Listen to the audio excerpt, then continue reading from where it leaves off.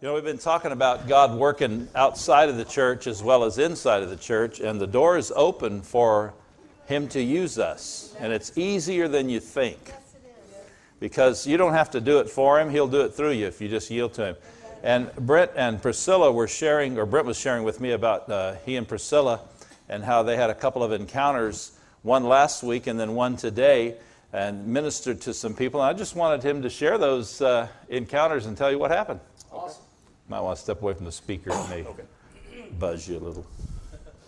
I just want to say that God is moving. He is moving in this city, man. Lately, my prayer has been to give me and my wife more opportunities to share His gospel and just show the love of Christ to people and look for opportunities to pray for people and whatever He wants. But the other night, we went into the Chico's, and it's always at a time where you don't expect it. You know, that's so much confirmation that we're always on assignment. Like, we're never off duty. We're always on assignment. We should always be. And we went into the Chico's, and we were going in there just to eat or whatever. And as soon as I walked in, I seen our waitress, and I felt like the Lord said, like He wanted me to pray for her, and that she was going through a lot of worry. So, can you guys hear me? Okay.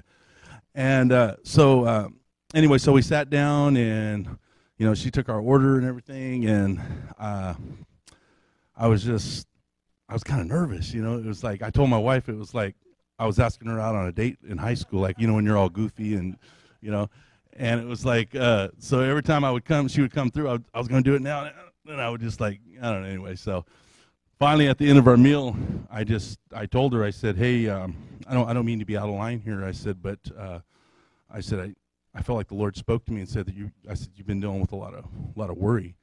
And she just starts, bawling. She was bawling so like loud that people were coming out of the back like we were doing something to her or something, you know. It was just like, it was crazy.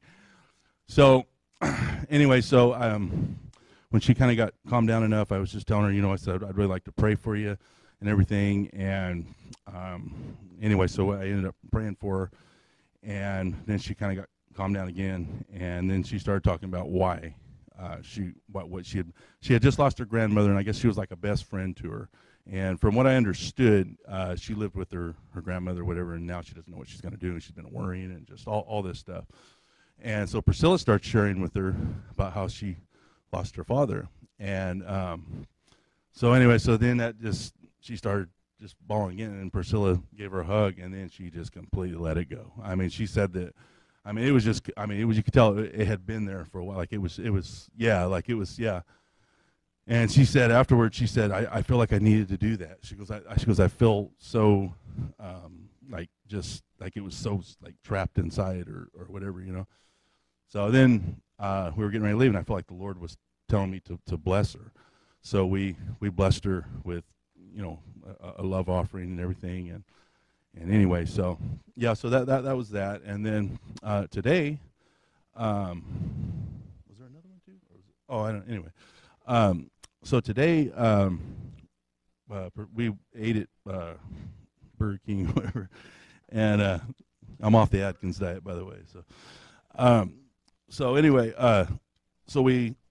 she goes, hey, you want to go look at shoes over there? And I'm like, okay, that's fine. And because my wife has very pretty feet, and she wanted to look at shoes for it or whatever. Yeah. So, yeah. So, yeah. Sorry. Okay. So, anyway, so we go in there, and it's like I'm not even thinking I'm going. I think we're going there to look at shoes. And so I'm just kind of sitting around with this lady came over to help us a couple times because there's like a coupon you can get online. And anyway, so I'm kind of talking to her a little bit as Priscilla's looking at the shoes and stuff. And she said, oh, I told Priscilla, I said, don't worry, babe. I said, we're too blessed to be stressed. And then I had my suit and everything on. She goes, hey, did you just come from church? And I go, yeah, as a matter of fact, we did. And she goes, wow. She goes, how ironic. She goes, I've been looking for a church. And I said, oh, cool, you know. So I start telling her a little bit about this. She goes, I've never even heard of that church. And she's like, I didn't even know that church was there. So anyway, I just kept feeling like just hurt, and I felt like the Lord was wanting me to pray for, or want us to pray for her. But there was people kept coming in and this and that. So anyway, I just told her, we'll be praying for you. And I hate to say that to people because I have like heard that all my life, and it's like, how many people really do? I mean, I'm not saying people don't. I'm just saying, it's just like something people say. And so anyway, so we got ready to leave, and I said, babe, I really feel like we need to go pray for her. And I really feel like the Lord wants us to give her a love offering too. So anyway, so we go over there, and we're sitting in front of the store. And I mean, it's like the sale of the year or something. It's like everybody just keeps coming in. I'm just like, get what you're going to get and go, So anyway, so finally I said, let's just go in there. So it was like, by that time, there was hardly anybody in there. And she had a couple cashiers helping her that had came in.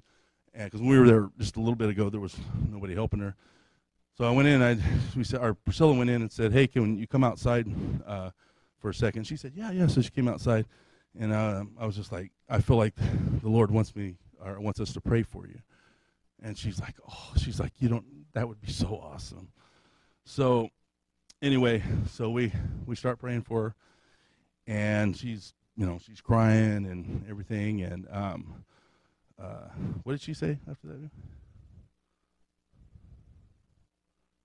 Yeah.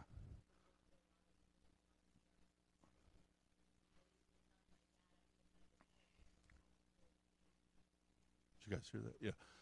So, and then when we blessed her with a love offering, she was just like, what did she say?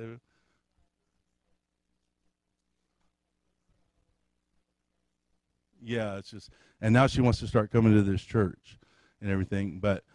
And I told her, I said, well, we're not trying to, basically sell you a church. I want to tell you about the Lord, but if you come to our church, that's awesome. And I started telling her where it was, and she's more than welcome, and it was great and everything. But, and then right after that, Priscilla saw a relative, and she felt led to go over and pray for her. It was right in the same parking lot. I mean, that's how awesome the Lord is. And so we prayed for him, and then we're just waiting for our next assignment. But, I mean, man, I'm telling you, the way the Lord has been working lately, I feel like the more of a prayer life that you have, the more you can hear from him. Not because it's some religious thing that you have to do, but it's because the Lord wants to speak to us, and he wants to build that relationship with us. And the whole time, the devil has been throwing everything he's got to try to cause things between me and my wife. And and I'm not going to say we never get mad at each other, because we got mad at each other yesterday, but it didn't last long, And I mean, I'm just being transparent. I mean, it's not big news. We don't have a perfect marriage. Nobody does. So, but the thing about it is, I feel like the Lord has just been dealing with me about salvations lately, and not only just salvations, but bringing people to a point to where they're being set up to get that salvation, for those seeds to be planted. And I'm sorry, I'm almost done, Pastor.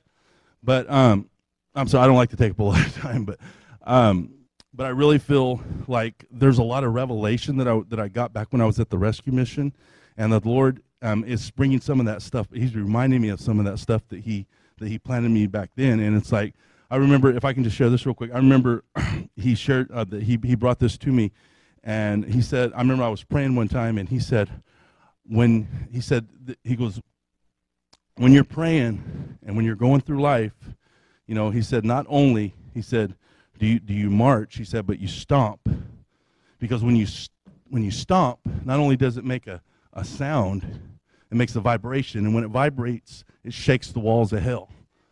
And it's like, I know it's more of a spiritual type of understanding thing, but I'm starting to understand, like, he's bringing back things like that to me that at the time I thought I really understood it, and now I'm going, like, there's so much more deeper things to that. And I just can't encourage.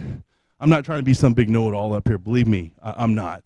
But at the same time, the more that you step out and the more you realize it's not about you, it's about him, the more he can use you. Because that day at the Chico's, I was debating because I didn't want to make myself look stupid. But you know what? Even if I did, it's not about me, it's about him. And the thing about it is is I think about what God pulled me out of. Man, I owe him more than my life, man. I mean, I was a no good whatever, down in the dumps piece of whatever, and he pulled me out, and he is, I mean, within the next 6 or 8 months, me and Priscilla are going to be starting our own business at something, and it's only because of God. It's nothing to do with me. It's all God, and I know that because I've seen what I can do. I've seen what I can mess up, and I can also tell you I've seen what God can do. Total transformation. Thank you for letting me share.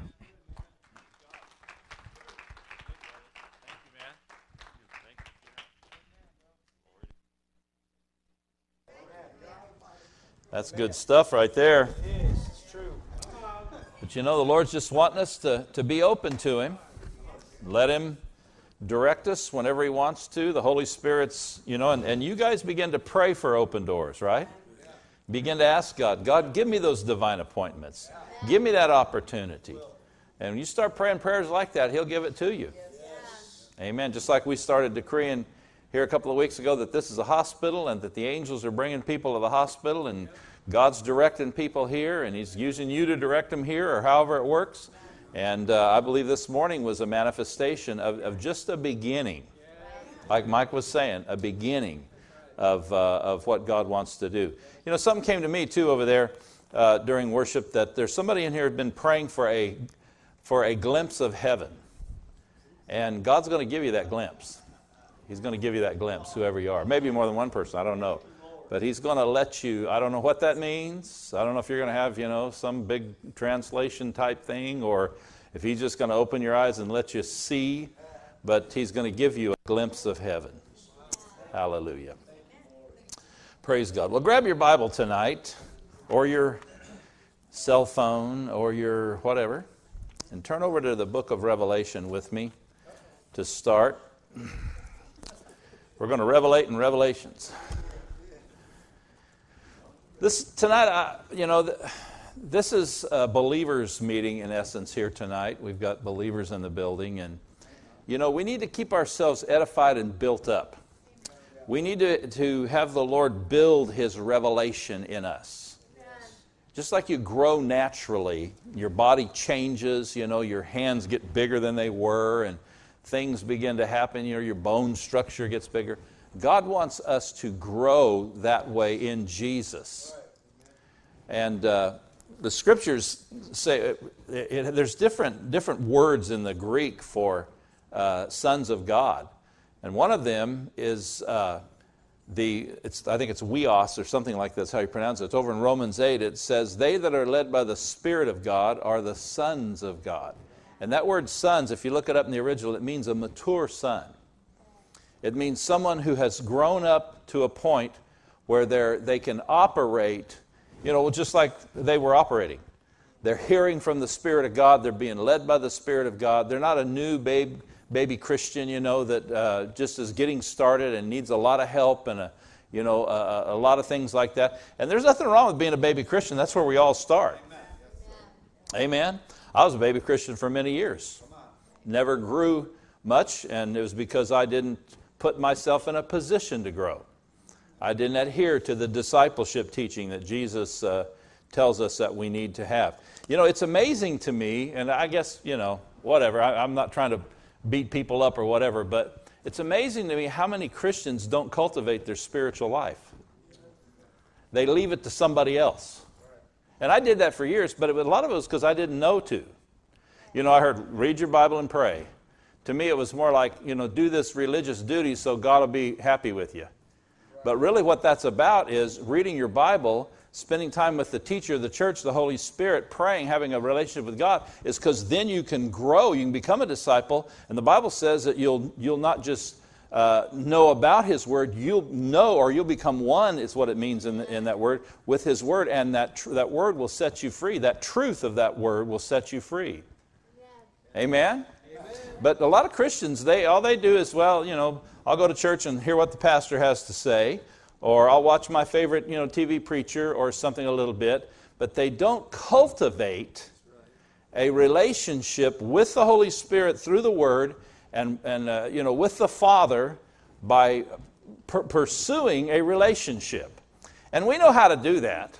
All of us know how to pursue a relationship. Someone we want to get to know or be around, or someone we fall in love with and we pursue them to be our spouse or something like that. When you have that kind of heart about God, you're going to cultivate your relationship, your spiritual relationship, or your spiritual man. You're going to grow spiritually. You can be strong physically and weak spiritually. You can be strong spiritually and weak physically. Amen? So it's important that we, I don't get up in the morning and spend time with the Lord just to try to, make points with God. I do it because I need to grow.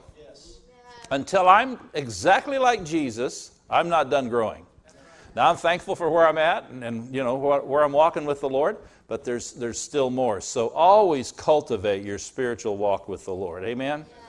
Praise God. I want to talk tonight about defeating demonic giants in your life.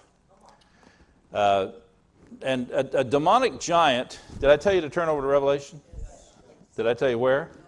Revelation 1. See, if you were in the Spirit, you would have known that was... I'm just kidding. Come on. Just kidding. Revelation chapter 1. A demonic giant. What is a demonic giant? Well, a good example is Goliath.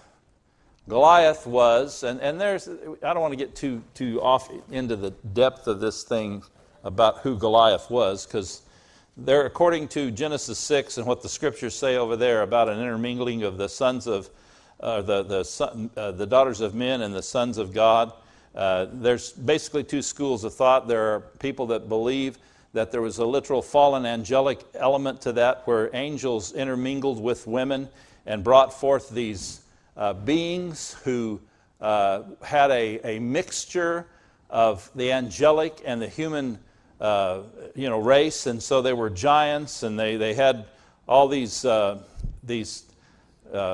weird things that were different than the intended plan of God for man and the way man was.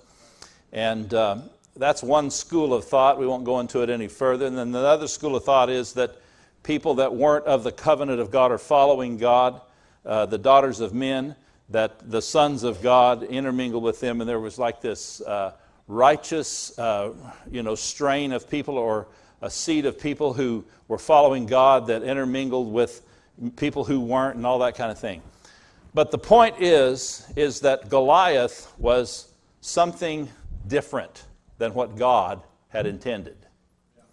To be honest, and I'm not telling you have to believe this, I believe more the first scenario that I have given you. And the reason I believe that, I didn't used to believe it, but I've done a lot of study and a lot of research, and I'm convinced that there was a penetration into the earth by the fallen angels. The Bible talks about them leaving their original place as a watcher angel, and coming into the earth and actually being used. And it only makes sense if you think about the devil. The devil tries to duplicate everything God has done. So what God did was He created man and woman in His own image. They had His nature and life inside them. So the enemy tried through those fallen angelic beings, I believe, to raise up those beings in His image. He can't create people, He can't create beings, He's a fallen angel. So He tried to encroach on what God had done and bring mixture, because He knew that God couldn't honor that mixture. Amen? And anyway, I've probably gotten too far off into that more than I wanted to. But the point is this, is that Goliath showed up. And Goliath, the name Goliath means soothsayer. Look at your neighbor and say, soothsayer. What is a soothsayer? A soothsayer is a perversion of the prophetic gift. A soothsayer is someone who prophesies your future, or even tells you about your past, or tells you about things. But a soothsayer is not one who's being used of the Holy Spirit to share with you things that are going to edify you and give you God's direction. They're sharing supernatural information that they have in order to deceive you and control you and dominate you. And when David and Goliath, when the confrontation took place between them, David came forward The Bible says Goliath looked at him and disdained him and hated him, and it says he cursed him by his gods. He tried to use the God that Goliath that he was serving, and he tried to put a curse on David, and he started saying to David, I'm going to kill you, and I'm going to this, and I'm going to that. He was a soothsayer. He was releasing a prophetic curse, a perverted prophetic curse. We call it today occultism, witchcraft, whatever term you want to use, to try to get David, into that place of fear to where he could be defeated easily. And so a demonic giant in our life today is anything that looks bigger than us, insurmountable, undefeatable through natural human means, and probably is undefeatable through natural human means. But how many of you know we don't have to depend on natural human means? We've got the greater one with us. Like Elisha told his servant, there's more with us than there are with them. You've always got the devil outnumbered. Just having God in your life, you've got him out everything. Amen? And so David, being a covenant man, understanding not only that he had a covenant, but some other things that we'll talk about a little bit about tonight, he, instead of just standing there saying, did you hear what the devil said? Oh, did you hear what the devil, you see what the devil's doing? David said, you come at me with a sword and a shield and a spear, but I come to you in the name of the Most High God. Amen? And he told the soldiers, the Israeli soldiers, before he went out there, he said, who does this uncircumcised Philistine think he is? He doesn't have a covenant with God. He's uncircumcised. He doesn't have the Abrahamic covenant. Amen? And so David understood that I don't care how big, bad, and ugly the circumstances are, or the being is, or the situation is, it is a false, demonic appearance and manifestation that is defeatable by a person who knows their God. God intends for us to walk in victory. Now look here in Revelation chapter 1. Let's go ahead and look at verse 4. John, to the 7 churches which are in Asia, grace be unto you and peace from him which is, which was, and which is to come, and from the 7 spirits which are before the throne of God. So now he's talking to New Testament churches, isn't he? This was after Jesus died, went back to heaven. Actually, John, his disciple John, is who's writing this. John was a very old man when he wrote this. He was put on the Isle of Patmos by Rome because they tried to martyr him in boiling oil, and he didn't boil. Amen. The Holy Ghost fire on him was hotter than the fire that they put on under that oil. And that totally freaked them out. They didn't know what to do, so they just banned him. They put him on this island, tried to get him out of here. They were afraid probably to try to touch him again. So John's over there. He becomes encountered with Jesus, writes the Revelation, but he's talking to New Testament church. You are in the New Testament church. This is as much for you as it was for the 7 churches in Asia. Now we got to get that, amen? Verse 5, and from Jesus Christ, who is the faithful witness, and the first begotten of the dead, and the prince of the kings of the earth. If you read the book of Hebrews, in the first chapter or 2, you see where Jesus, when he went to heaven, he was brought into a place at the right hand of the Father on the throne of God. He was given a position as a king. Jesus himself said when he rose from the dead, all might and authority, all power and authority are given unto me in heaven and in earth. And he was seated next to his Father on the throne. He was given that position of King of kings and Lord of lords over all. And that's why it says here in verse 5, he's the prince of the kings of the earth. He's higher than any king. Amen? Unto him that loved us and washed us from our sins in his own blood. I love that. Verse 6, and, everybody say and, hath made us kings and priests unto our God and his Father. To him be glory and dominion. Everybody say dominion. Forever and ever. Amen. Now, it's easy to get excited about that and see all that's happened to Jesus.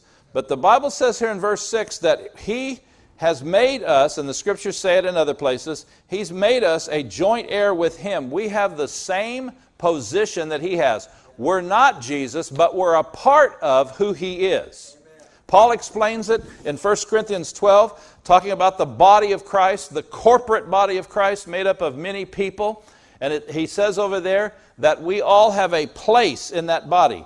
That God doesn't look at you and me as just a scattered group of people. He sees us in Christ. He sees us corporately as being in Him. And the Bible says we are joint heirs with Christ. What He's inherited, we've inherited.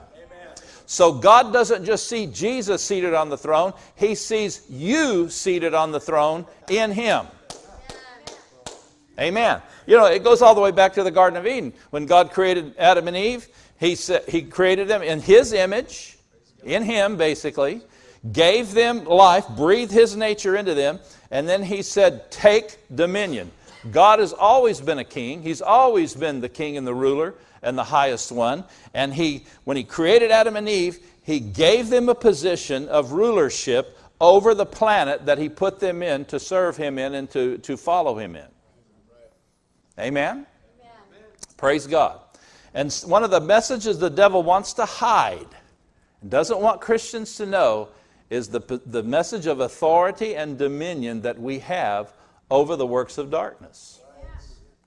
And that's why it seems like if the church goes to sleep, doesn't do anything, like we're supposed to do, we just kind of start living life like everybody else on this earth, the devil starts taking over. Why? Because there's nobody to stop him on earth. God gave dominion to mankind. And when mankind sinned and let the devil in as the God, little g, of this world that works through deception of the minds of people and rules and reigns through that deception, manipulating people and having them through the spirit of fear and deception to serve Him and do what He wants them to do, which eventually ends up in self-destruction.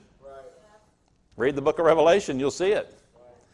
When that happens and the church doesn't respond to that, there's no one to do anything, because God has given mankind dominion in the earth, and He's not going to just jump in and do it for them. He can't. He would have to violate His word, and He'd be an unjust God. And that's why Jesus had to have a human body prepared for Him, put into the earth to pass all the tests that Adam and Eve failed, and then literally give Himself up as a perfectly innocent man for us. And when He had suffered what we should have suffered in being separated from God and so forth and so on, not just the physical things, but the spiritual things, He then came to a place where the Father says the price has been paid for them.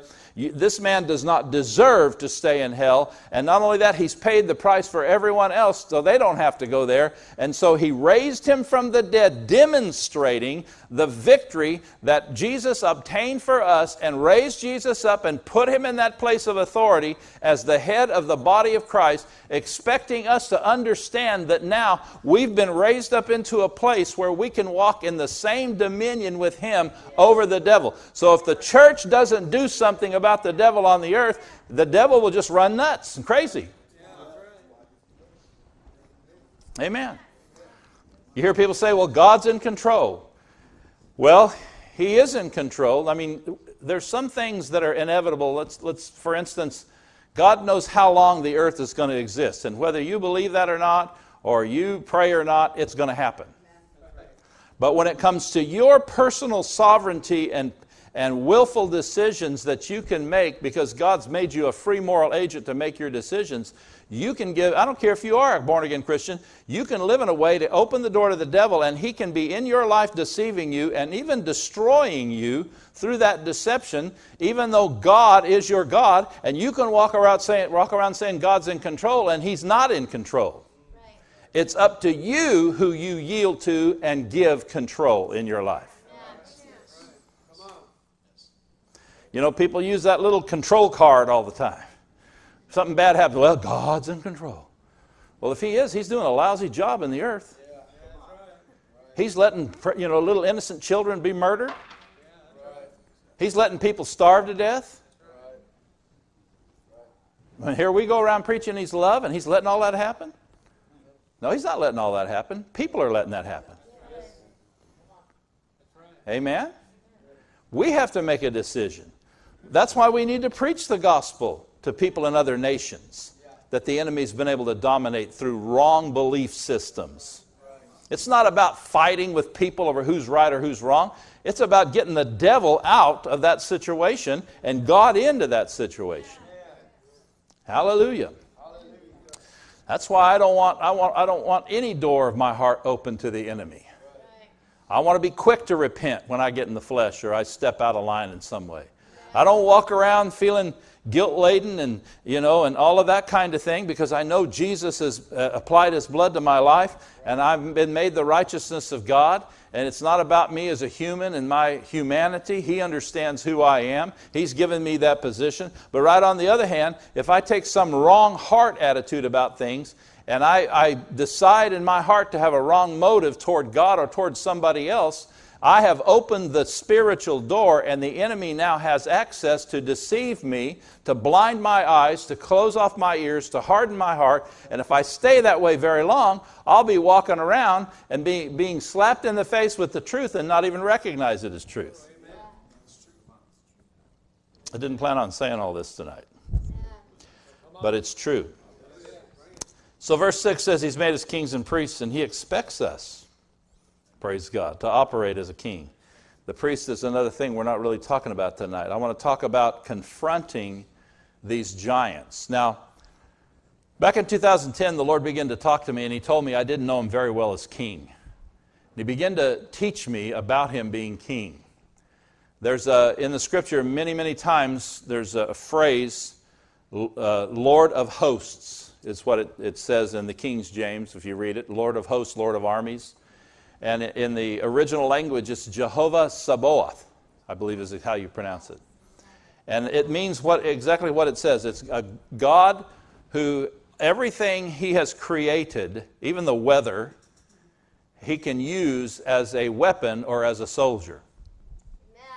He's not only a loving Heavenly Father, He's not only a healer, He's not only a teacher, but He is a king who will make war against His enemies if He has to and defeat them to keep them from destroying His family. Yes. Amen. Well, I just don't believe God would destroy people. What would you do if somebody was trying to destroy your family? Sit over on the couch and say, twinkle, twinkle, little star, how I wonder what you are? If you love your family, you'll defend them. God makes war out of love. Now, He's not, going around just looking for somebody. This is kind of the idea I got as growing up as a kid, is that, He's like this God that's walking around with His big, club waiting for me just to make a mistake. Boom, That's not how He is. He loves us. He overlooks lots of things in our ignorance, many things that we're ignorant of and concepts we have in our mind. His love for us is the predominant thing. It's the same way with me and my family. I don't look at my children and grandchildren and, well, are they absolutely correct in everything? I love them. Now, if maybe I need to speak correction to them a little, or I need to, comfort them and encourage them or whatever. But my love is the predominant thing, not whether they're absolutely right all the time. And it's the same way with God with us. Amen? But He's a God who is a king. And in 2010, He began to teach me about His kingship. And, and I began to see certain things about Him as Lord Sabaoth and all that kind of thing. And you see, if you study the Bible, you'll find that the next era that we come into in the earth, if you follow the timeline of the Scriptures, we are at the end of days. We are right toward the end. We're bumping right up against the 1,000-year reign of Christ as king on this earth. We're somewhere down toward the end of the time where the harvest is coming in. There's going to be this great last push, this harvest that's going to happen, and then we're going to enter into the kingdom age. Well, one thing you'll find, and I learned this from Brother Hagin years ago, and it's really good. One thing you'll find is that when God's getting ready to birth in a new era or a new age, you'll have a splashover or an intermingling of the two eras or the two ages. It's kind of like the transition seasons that we're in. When we go from winter to spring, we're transitioning in spring into summer. So we get a little winter and we get a little summer at the same time. We've been having a little winter the last few days, and I'm loving every minute of it. Amen? But the day's coming when we'll transition fully into summer, and we're going to have the July and August days. Right?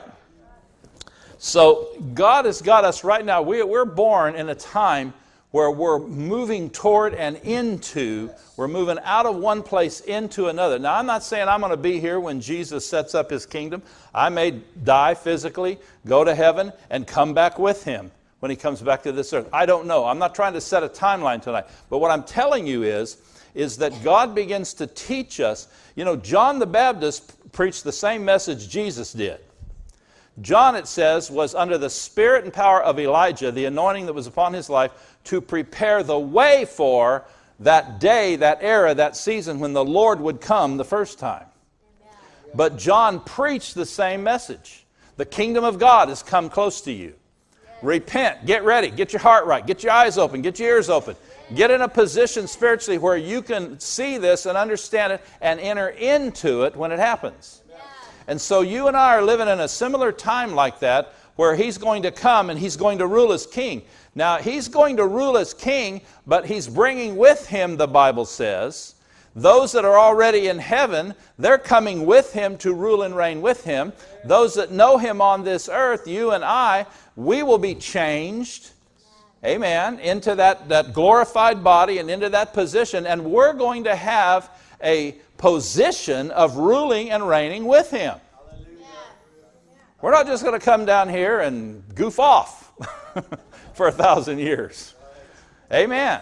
So he wants us to get a hold of these things, because us walking in the dominion and authority and position of who we are spiritually as kings is part of helping to bring this in. There are always people God used to birth in what he was getting ready to do. When it was time for Jesus to be born, he had, what's the name of the lady that was interceding all the time? Anna and the guy, Simeon. Anna and Simeon. They spent their lives in the temple interceding and praying for the Messiah to be born. They picked up, and I know they did, because when Jesus was 8 days old, brought into the temple for circumcision, they knew who he was, a little infant laying there in their hand. Simeon was able to hold him. God had told him, you're going to lay your eyes on the Messiah before you die.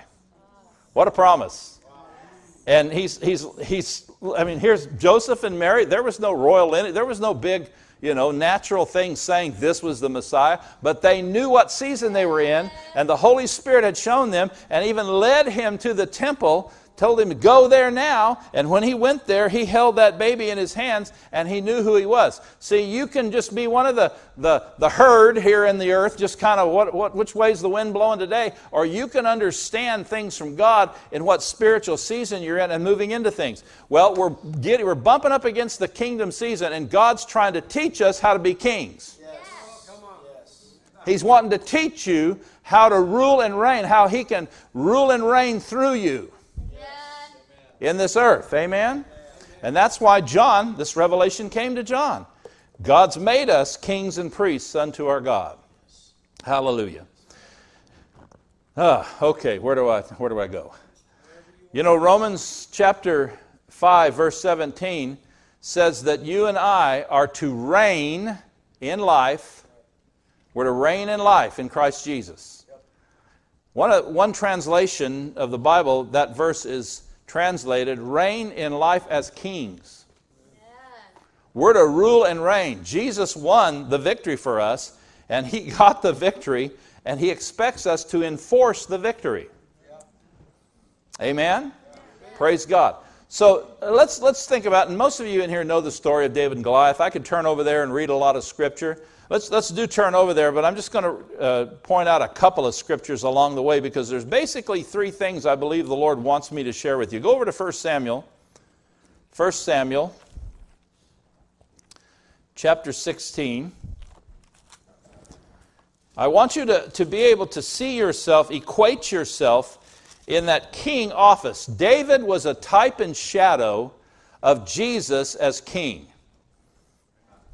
And we don't have time to go into all the scriptures to explain all that, except to say David was a Renaissance man. He was a man before his time. He understood things other people didn't understand in his day.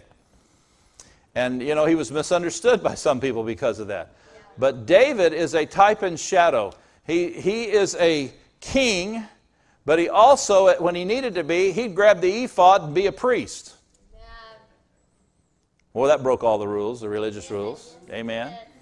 And he also understood how, worshiping and ministering to the Lord with music. He raised up the tabernacle of David. He understood spiritual things in a great way. But one of the things he was a type and shadow of is Jesus the King in heaven, ruling. He's the head. Think of Jesus as being the head in heaven. The body is in the earth. We're the body of Christ. And the Bible says you, in 1 Corinthians 12:27, I believe it says you are a member in particular of that body. As Jesus rules as the head from heaven, He rules through you.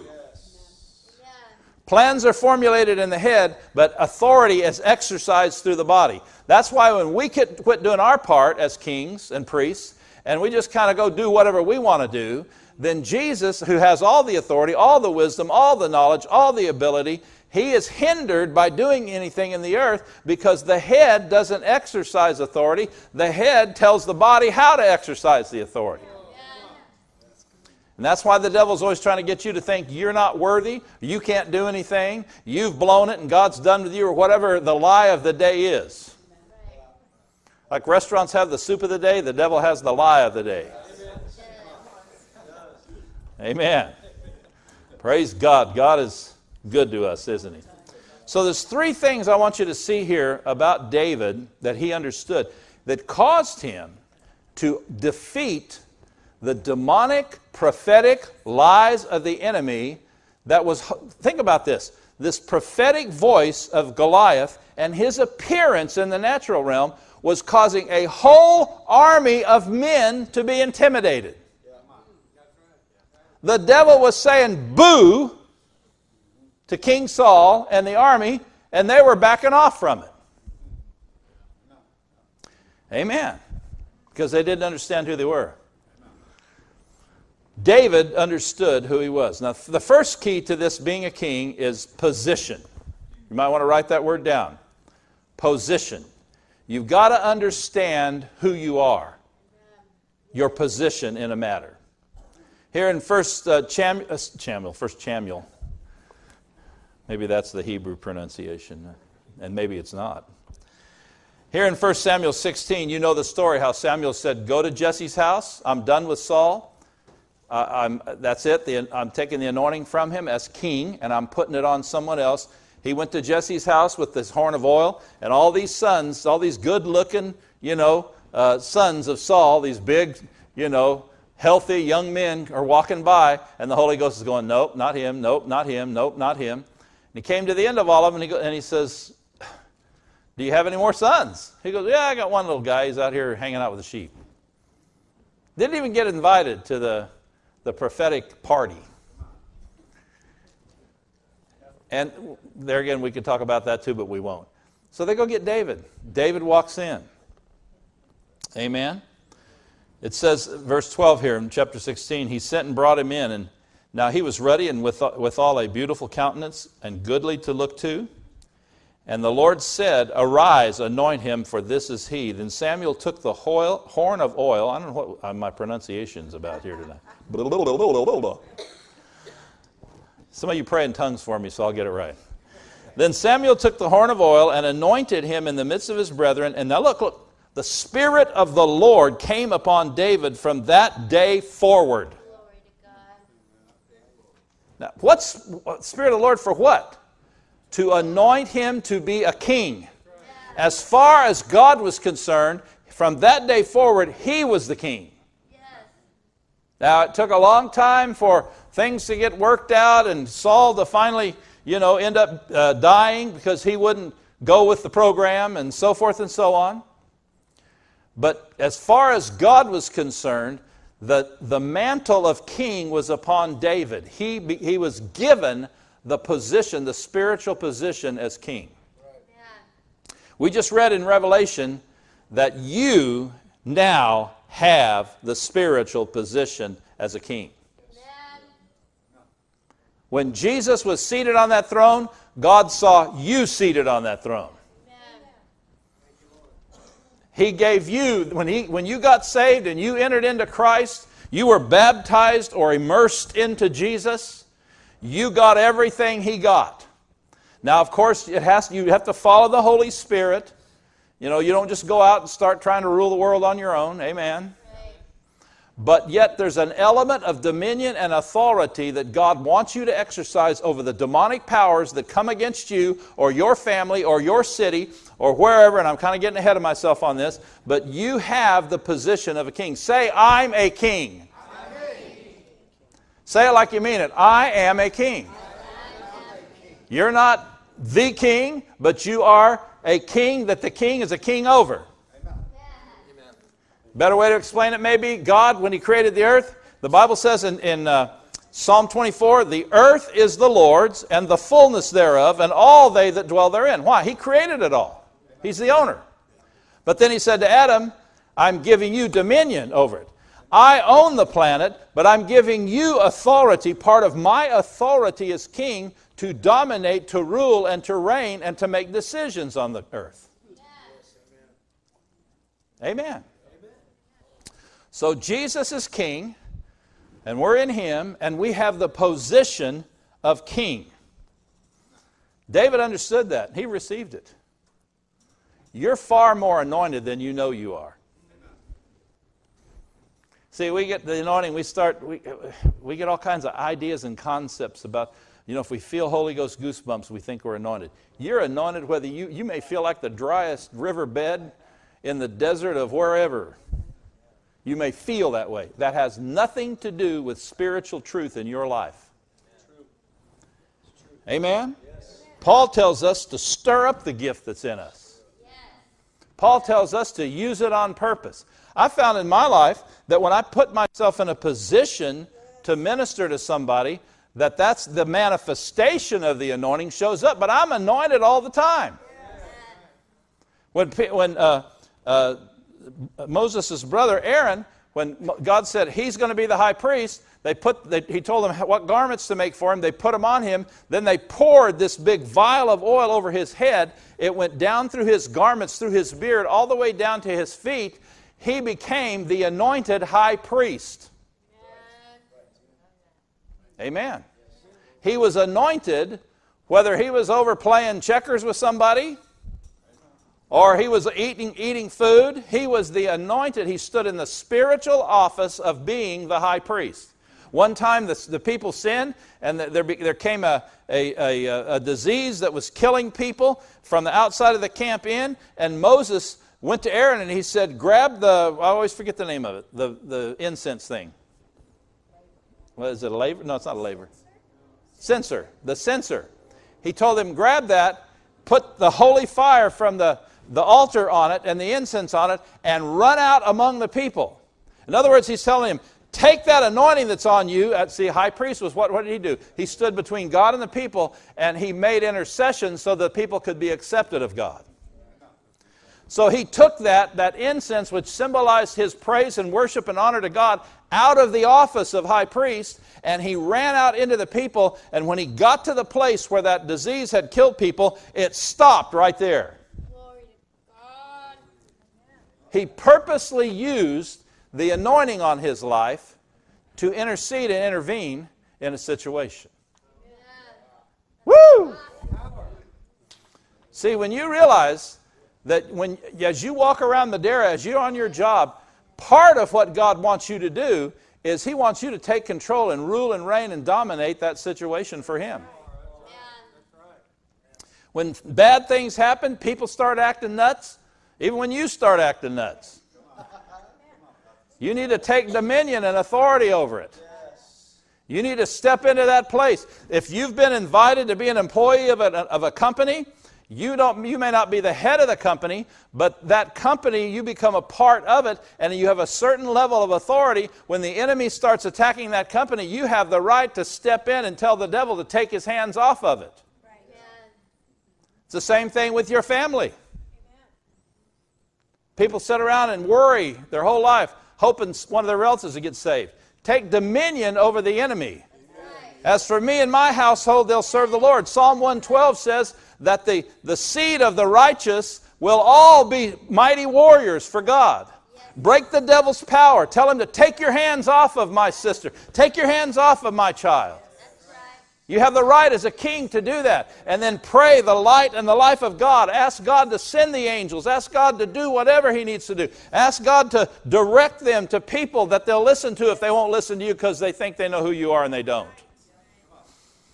Amen. You got to get mad at the devil. You can't just, oh Lord, help, help, help, help. That's not going to get you very far. Right.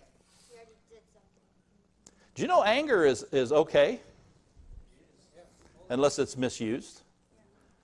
The Bible doesn't tell us not to ever be angry. It says be angry, but sin not. And it says don't let the sun go down on your wrath. In other words, don't hang on to anger. Be angry for the right reason. Jesus never sinned, and He was angry at the Pharisees. The Bible says He looked upon them with anger and told them, you guys are a bunch of snakes. He wasn't trying to hurt their feelings. He was trying to help them be located spiritually so they would repent. God gets angry for a right reason. It's okay to get angry. When you see the devil encroaching on your territory, into your Garden of Eden, into your family, if you don't get angry, there's something wrong with you. But see, we kind of misunderstand these things, and we teach so much on love and being kind that if we think, oh, if we get mad, oh, shouldn't do that. It's okay to get angry for the right reasons. Now, if you get angry for the wrong reasons, you have to repent. Because you can get angry for the wrong reasons, right? But you've been given a position of a king. You know, even King Saul here, who wasn't a very good king, was he? Because God let the people choose the kind of king they wanted. Not a good deal. Matter of fact, God never in the Scripture refers to Saul as king. He only refers to him as captain. Because it wasn't his idea for this person to be that. But He refers to David as king. Yeah. Interesting, huh? But even Saul, which had that position, God allowed the prophet of God to give, you know, there's the good, the acceptable, and perfect will of God. The Bible talks about. God allowed the people to have this king. He poured oil on his head through Samuel. He was anointed, and he became a leader, a substitute leader, because the people had to find out that they really didn't want what they wanted. If they got what they wanted, they'd get something like them, and they needed to repent as a nation. And so Saul went out, but the Bible says that the Spirit of the Lord came upon him. He got angry and went out and destroyed his enemies. The Spirit of the Lord came upon Saul. He got angry at the Philistines, and he went out and destroyed them. Why? Because he had the anointing to do so. The Spirit of the Lord partnered with him in anger. Now, I'm not giving you a license to go pick a fight with your spouse tonight. Come on, are you here? Or whoever's serving you at the store tomorrow or whatever. But what I'm talking about, you know, really it should be the opposite. When we see people so tormented by the devil that they're acting out, or, you know, they're just acting like a jerk, instead of immediately going to the flesh level and looking at the person, what we need to do is go after the devil that's harassing them and tell him to take his hands off of them and speak peace. I command peace to come to that situation. Amen. Position. You're a king. Romans 5:17 says that we're to reign in life. We're to rule and reign in life. Amen? Now, so you have that position. Now, the next thing is place. This story, we're using as an analogy here tonight with David. David had the anointing on him, and he ended up through a series of events coming to that place where the battle was being fought. Go ahead and turn with me over to chapter 17 and look at verse 1. This is where the battle was at, and David had arrived with the bread for his brothers and all of this, and they had had this 40-day standoff with Goliath. Verse 1 in chapter 17 says, Now the Philistines gathered together their armies to battle, and were gathered together at Soko, is really the way you pronounce that, which belongeth to Judah. The land, the place, belonged to the tribe of Judah. The land was divided up among the 12 tribes through Joshua, and David was from the tribe of Judah. This giant, this demonic manifestation, this false prophetic soothsaying being was standing on his territory that belonged to him. So not only do you need a position as a king, but you need to understand that there's a place on this earth that God has intended for you to have as an inheritance, and He intends for you to defend your ground and to kick anything or anyone out of it that is going to try to turn it into something other than what it ought to be. Amen. See, my family, we didn't come to Madera in 1983 because we thought it would be a good idea.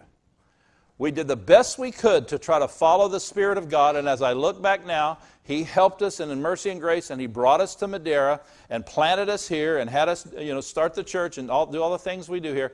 And this town now belongs to me. I'm not saying I'm the only one. If you've been called here and you're supposed to be here, it belongs to you too. Hallelujah. What goes on in your house, on your property, is either your fault or it's your blessing because you're allowing the right things to go on. I'm telling you, God's into real estate. It's a big deal with Him. I didn't used to think that. I thought that was a bunch of hooey. But God had to re-educate me and help me see how ignorant I was about that. Think about it. It's all a battle over who's going to rule and reign on the earth. What's going on over in Israel right now around the Temple Mount is because the devil knows that Jesus is going to set up His kingdom right on that mountain right there, and he's fighting over that ground. He's got the whole world almost in deception, or a lot of people in the world anyway, in deception. He's got them twisted around in their minds somehow that Israel shouldn't be there, but yet the Scriptures say that in the last days, after many years of being dispersed across the earth because of the rejection of Jesus Christ, God would bring them back, put them in their land, they'd begin to prosper and flourish there, and then eventually the Messiah would come back and say, see, the devil's, he understands where we're at in the timeline. He understands the prophetic time we're in, and so he's trying to destroy Israel, get Israel out of there, stop that whole thing from happening because he knows that they have to be there in order for Jesus to come back and for them to recognize Him as Messiah and for Him to set up His kingdom. So that's what all of this stuff's about with Israel. The devil frames it in all kinds of different ways and tries to make it look like nothing but a social issue. But see, God knows what He's doing. He owns this earth. And if He decided to give you a piece of ground tomorrow and told you that, that's His business, nobody else's. He came to Abraham 4,000 years ago, and He said, leave this place here, this piece of ground here, Ur of the Chaldees, leave this place that's been given over to idol worship and demonic worship, and go, and I'll show you where you're going to go. And when you get there, and He took him into Canaan, and He began to talk to him over time, and began to show him, I'm giving you this land, it's going to belong to you, and you're the seed that will come out of you, and they're going to leave the land for 400 years, but they're going to grow into an army, and then they're going to come back, and I'm going to give them this land forever. Abraham was past the age of giving birth to children. His wife was past the age. And God comes to him and says, I'm going to give you a son and I'm going to give you the land. And Abraham, for whatever reason, didn't have any problem with the son part. Because he didn't say anything about it. But he says, how do I know the land's going to be mine? God says, go get these sacrifices and offer them. Make a blood covenant with me. Because a blood covenant meant God was swearing on His own being that He would perform. It was for Abraham, really, that he would perform what He said or he would have to destroy himself. That's the kind of commitment God's made to us through the blood of His Son. Don't ever let the devil tell you that what the blood paid for you is not going to happen. Amen. And so you know the story, how he offered these sacrifices and he had to fight off the birds of the air and all this, and how that God came down and manifested Himself as a burning lamp and a smoking furnace and passed between the pieces, which was something that they did in making covenant in those days with each other. As they walked that trail of blood through the bodies that were split in half, they walked the trail of blood in a figure eight pattern which figure 8, in the number 8 in the Bible, is symbolic of new beginnings. It's also symbolic of heaven and earth intersecting and the flow between heaven and earth, what God's doing and you're doing, intersecting and working together. God gave him that land. And I don't care how many, we read the Bible, we know that in the last days the Antichrist is going to rally pretty much the whole earth. They're going to attack Israel, and they're actually going to possess Jerusalem for a very, very short period of time. And then all heaven's going to break loose. All heaven's going to break loose. And if you think it's bad when all hell breaks loose, where do you see what all heaven breaking loose is about? Amen? Glory to God. Hallelujah. So, it's about a place. If God puts you in a neighborhood, and that's where you live, that's your neighborhood.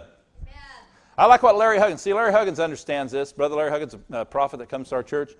He says, because his ministry, his calling is to go all over the world to different churches, different cities, and minister. And he has a international mantle of God on him to go and to impart things and to, bless the people and help people in those areas through that anointing that's on his life. Yeah. And I heard him say this. You probably heard it too if you were here. He said, when I go into a city, I become the mayor. He doesn't come in and live for a while and have people vote him in office. He understands I've got an authority if I'm sent to this place. If the people of God, see, when we as a church invite him and ask him to come in and open up to the prophetic ministry, Jesus said, a prophet is not without honor except in his own house and his own company. And the Bible says if you receive a prophet as a prophet, you get his reward. What's his reward? The anointing that flows through him and the blessing and the mantle of God. So when we invite somebody like Larry Huggins in and we receive from heaven that which God wants to flow through in that gift and that mantle on his life, then he comes in and with authority and dominion, he begins to minister those things. And Larry understands that I have a right, I'm anointed to rule and reign in that place because I've been welcomed in. Remember Jesus' home synagogue? When he went in there and tried to preach, he wasn't welcomed. And it says he couldn't do anything there. Brother Hagin used to say, no preacher can go any farther in a service than the congregation will let him. If people put the brakes on you spiritually, you can feel it if you're under the anointing. You feel like your words are a rubber ball hitting that wall and coming back and hitting you between the eyes. But when people are receiving, it's almost like you're not there. It's just like a river's running through you and you're a pipeline and you're just kind of letting it happen. And I just want you to know that many of the guest speakers that come to our church have told me it's so easy to preach here. They said, your people receive. Your people, Brother Larry Huggins, he said it this way one time. He says, I like to go where I'm celebrated, not tolerated. Amen? Praise God. Hallelujah. So anyway, there's a place. Everybody say a place. Now, God has, Ephesians 2:6 says that we've been raised up and made to sit together in heavenly places, a place, in Christ Jesus. God sees you seated on that throne of glory, is what the Bible calls it, in Christ, and Jesus is seated there as a king, and he's ruling over heaven, earth, and hell. He has complete and absolute dominion. He said that when he rose from the dead. All power has been given to me in heaven and earth. And that word power means might and right over heaven and earth. So you have a place in Jesus. You have the position of king, but you have a place in him. And what he rules over and has dominion over, if you yield to him and his Spirit directs you, you have, as a king, dominion and authority over. That's why you don't ever have to fear any devil or any demon. Oh, did you hear the witches are praying against the president? Whoop-dee-doo. Wait till the Christians start praying for the president. And exercise the authority and the dominion that God's given them to shut down demonic power. See, if the devil starts manifesting in your neighborhood, he starts bringing drug dealers in there, people start shooting at each other, things start happening, kids start getting on drugs or whatever, don't go out and start shooting back. Start shooting in the Spirit. Matter of fact, you don't even need a gun. All you need is a sword. The sword of God's Word. Take authority over that. You're not doing that in my neighborhood, devil. This is my neighborhood. This is the land God's given me. This is the place He put me in. I take authority over you, and I command you to cease and desist right now in the name of Jesus. Father, I ask you to send angels, warring angels if need be, to come against the principalities that are ruling over this people. Now, Father, I pray for those drug dealers. I want to see them saved. I want to see them live out the purpose of God. I don't want to see them die young and go to hell and all that kind of stuff. So you pray for them, but you also exercise dominion against the enemy. Amen. You don't just let it go on.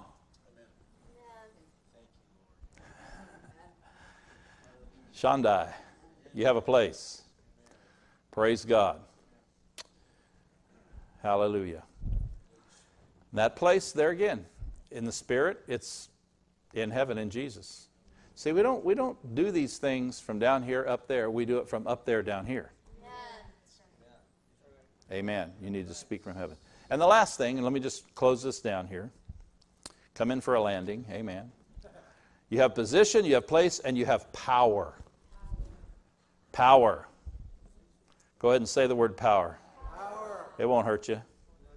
Amen. Let's turn over to Acts chapter 1. I know you know these things, but we need to be reminded. That's right. Peter wrote and he said, I'm stirring you up about the present day truth. Basically, you already know this stuff, but I just need to tell it to you again and stir you up in it. Hallelujah. Praise God. Power. Acts chapter 1, verse 7. Jesus said this. He said unto them, it is not for you to know the times or the seasons which the Father's put in His own power. In other words, there's some things that are going to happen down here. I'm amazed how many people get on the internet and say, Jesus is coming back in September. No, He's not. Just because you said that, He's not. No man knows the day or the hour. Quit worrying about all that stuff. Who the Antichrist is and all that. Forget all of that. He'll be revealed when He needs to be revealed. See, the enemy wants us to focus on that stuff so we don't do what we're supposed to be doing every day like Brent and Priscilla have been doing. He wants to distract us. Amen. And then we get in these big fights and strife and unforgiveness and calling each other names, whatever. He says, but, verse 8, but you shall receive what? Power. Power. Power. This word is the word dunamis or dunamis in the Greek. And it means self-generated, explosive, dynamic power. Yes. It's where we get our word dynamite from. Yes. We've got the power to blow the devil out of a situation. Amen. You see, a king, I'm talking to you tonight, a king, the anointing of the king, and you've heard me say it before, they are anointed to protect and provide. That's their job in a nation, is they are to make sure they have an army, they have everything they need to protect the nation from the enemies, and a system of government and a system of commerce and so forth, agriculture, whatever, so the people's needs are met. They are to rule and reign over that system. They are to see to it that their kingdom prospers as they stand against the enemies and as they provide. You have an anointing in you to cause this city, your family, yourself to flourish, to prosper, to have victory over the devil. You're anointed as a king to be that and do that. Yes. Yes, sir. Hallelujah. Amen. You shall receive power after that the Holy Ghost has come upon you. The Holy Ghost will come on you. Yes. Hallelujah. And you shall be a witness. You shall be witnesses unto me. Now this word witnesses, it doesn't mean somebody who's passing gossip around. When you see the word witness, see there again, these things were written from a Jewish understanding, a Hebraic understanding.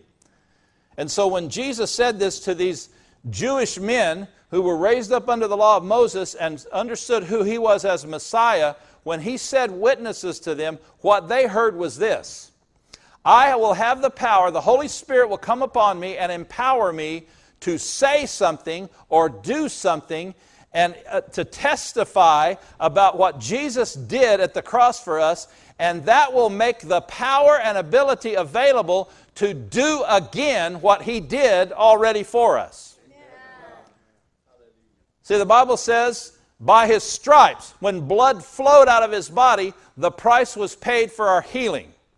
So when we preach that message, when we witness that message, when we testify of that message, that brings what happened 2,000 years ago and was established spiritually in eternity forever. That brings that into this present day and makes it available for that person who needs it. The power for them to be healed. Yes.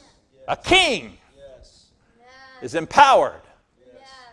See, that's why David, when Goliath started saying, oh, you're sending a kid out at me with sticks, and I'm going to do this, and I'm going to do that, I'm going to feed you to the birds of the air.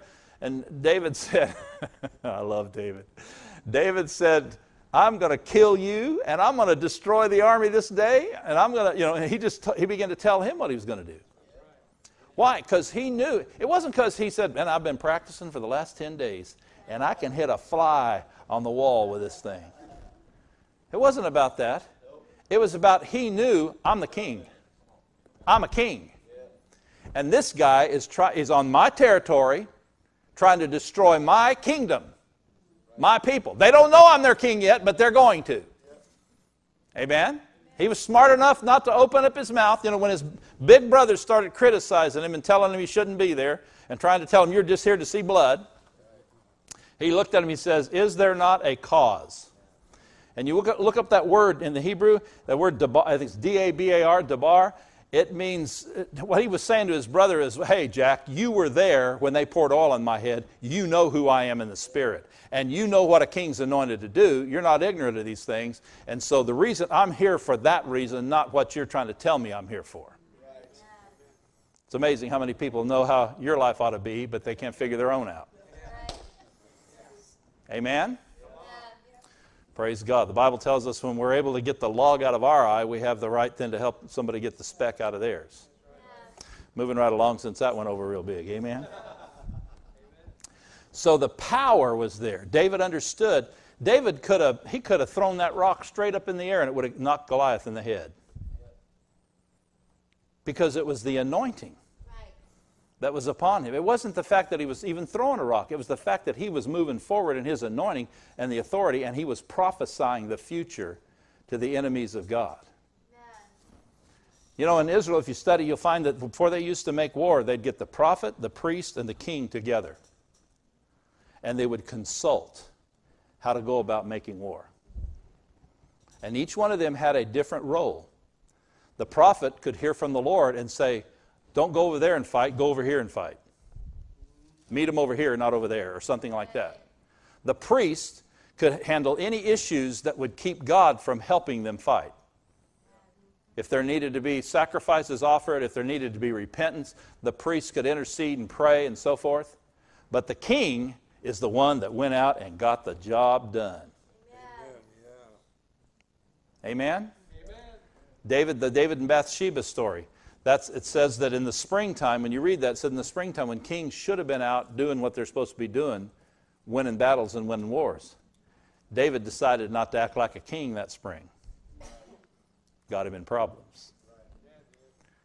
So you and I are kings. What Brent and Priscilla did in the restaurant and in that shoe store today was be kings. They listened to the Holy Ghost. The devil was tormenting this woman that God had created. The devil on their territory in Madera was trying to take ground, trying to establish a stronghold in that family and in that life. He was doing the same thing that Goliath did. He was prophesying to this woman and beating her up with his words. And they, by the leading of the Holy Spirit, stepped up and they put a stop to that. They gave her relief. They helped her by the power of God. Hallelujah. No wonder Jesus said, occupy until I come. Yes. That word occupy, you look it up in the original. It means like a force, an army that goes in, defeats another army, takes control of the land and the country, and they become the police force. They become the law in that land. Jesus said, go out and take the ground. Go out and take what I send you to take authority over it. And occupy it until I come back. Hallelujah. Amen? So you've got position, you've got a place, and you have got the power to do the job. Amen. Glory to God. Hallelujah. Yeah. Well, let the Holy Ghost show you who to pick it with. Amen. This help you tonight? See, the enemy attacks people, and the first thing they do is panic. Oh, no, what am I going to do? David didn't panic. He got ticked off. Who does this uncircumcised Philistine think he is? Devil, what do you think you're doing on my territory? What do you think you're doing attacking my sister with fear? Or my brother over there with drugs? What do you think you're doing? Amen. Well, you don't have any right to do that. Well, the devil says, well, he let me in and he wants me in. I don't care what he wants. He's stupid right now. He's blind. He's ignorant. He's deceived. And so I'm going after you, and I'm going to pray the angels of God and the power of God into the situation, and I'm going to pray for him and protect him until the light bulb can come on. Kenneth Hagin, I'll close with this. Kenneth Hagin's brother was lost, and Brother Hagin would witness to him, and he never changed for years and years and years. And he said one day he was laying on the bed preparing to preach one night, and he was meditating the Scriptures, and he meditated on that Scripture over there, and I think it's in 2 Corinthians, where it says, if the people of this world are blinded, it's because the God of this world has blinded their minds, lest the light of the glorious gospel of Jesus Christ should shine in unto them. And he said, I saw it. He said, Jesus has already paid the price for my brother to be saved. He said, what needs to happen is the blindness needs to come off of his eyes. And he said, I just stood up off the bed, took my Bible and lifted it up and said, I break the power of spiritual darkness and blindness off of my brother's eyes. You demonic spirits, take your hands off of him in Jesus' name. Father, I thank you that the light of the gospel begins to shine in unto him. Within 2 weeks, his brother was saved. See, there's some things that'll change just because we go in and change them with the authority of the King anointing that's on our life. And there's some things that'll never change unless you do. I don't know about you, but I'm going to do the best I can. I'm not getting into some arrogant look at me thing. But you know, there's a difference between being prideful and bold. We've had so much of the opposite of boldness in the church, trying to be goody two-shoes Christians, that when somebody actually gets bold, we think they're being prideful. The righteous are as bold as a lion. The wicked flee when nobody's even chasing them. Amen. Praise God. Just stand with me tonight. Hallelujah. Father, I thank you for your word. Thank you for the truth, because it is truth that sets us free. Lord, I pray tonight that these things that your word teaches us, these examples you've given us through David, Lord, David got it right. He wasn't perfect. He made mistakes. He messed up. He had to repent, just like we do in our lives. But Father, your word says that you said he's a man after my own heart. He's the one I'm using as the type and shadow of my Son in his King Messiah ministry. And you thought so much of him and his heart that you said, David, I'm giving you something called the sure mercies of David. I am never going to allow the throne to be without one of your lineage. And Lord, as we study the word, we see that Jesus came out of the tribe of Judah. That he is now seated on the throne of his father David. He is now ruling and reigning in the completed work that he's accomplished. And Father, you have called us to rule and reign with him. So we thank you, Father, for that privilege tonight. Lord, I pray that you will quicken your people this week and into the future.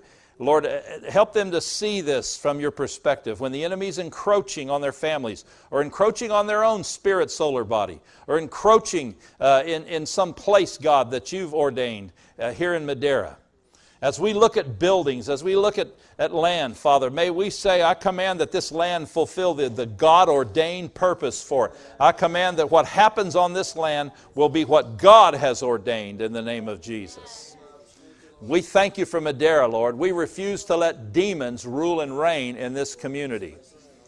This place will be known, as you've already shown us, as a place of the glory. It'll be known as a place, as a city of refuge. People will come here for refuge from the darkness, and they'll receive the light, and they'll be healed, and they'll be blessed, and they'll be helped.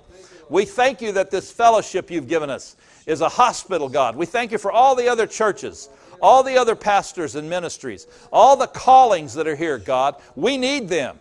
We need them to walk in the fullness of what you've given them to be in this community. So we praise you for them. We thank you for them. We ask you, Lord, just to download revelation to the pastors and the ministries and minister to them and bring them into the fullness of what they are to be. For we're in this together, praise God. Help us to be that one, Father, that one, that unity that you have for us, that one accord, Father. In Jesus' name, that your will might be done in Madera, California, in California itself, and across this nation and world. We thank you for what you've given us, Father. We honor you for it. In Jesus' name. Amen? Amen. Well, God bless you. Have a great week this week. Go rule and reign.